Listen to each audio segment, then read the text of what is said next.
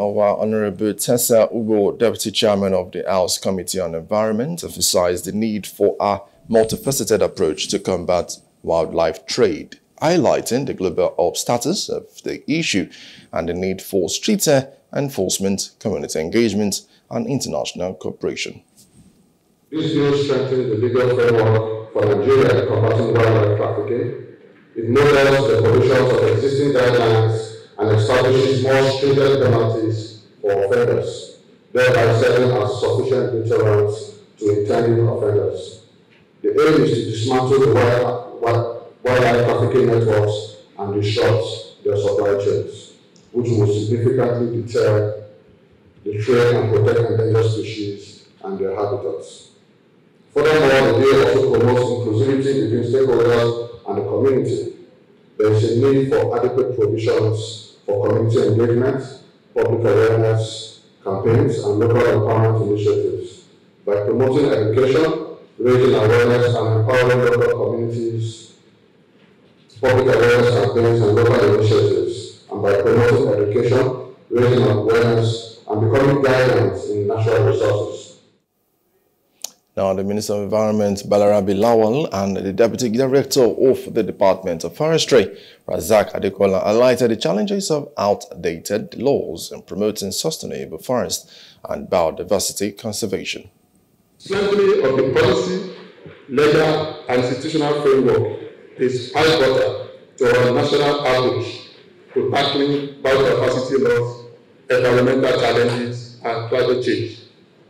The increasing population, coupled with transboundary crime, particularly wildlife and forest crime, has continued to mount pressure on natural resources. Although Nigeria is being dubbed as a transit point for wildlife trafficking, we are not losing sight of such crime being perpetrated domestically. The various subsisting laws and legislations have proven to be inadequate in addressing the problem, and this explains why we are here today, to subject the dry leaf on the Endangered Species Conservation and Protection Bill 2024 to policy dialogue.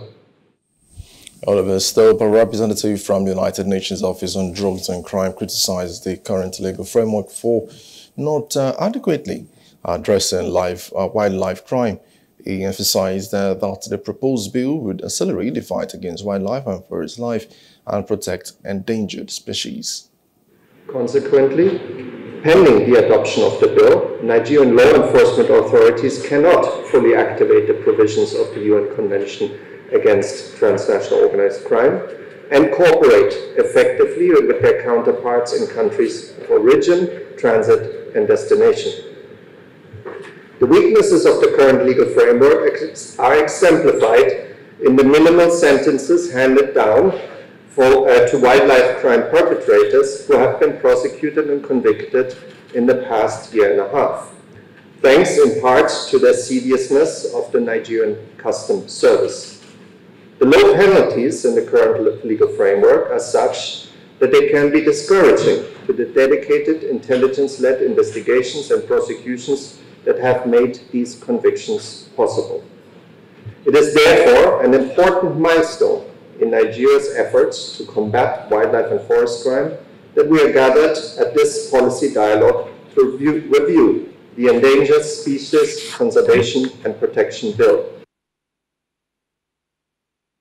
Hello, hope you enjoyed the news. Please do subscribe to our YouTube channel and don't forget to hit the notification button so you get notified about fresh news updates.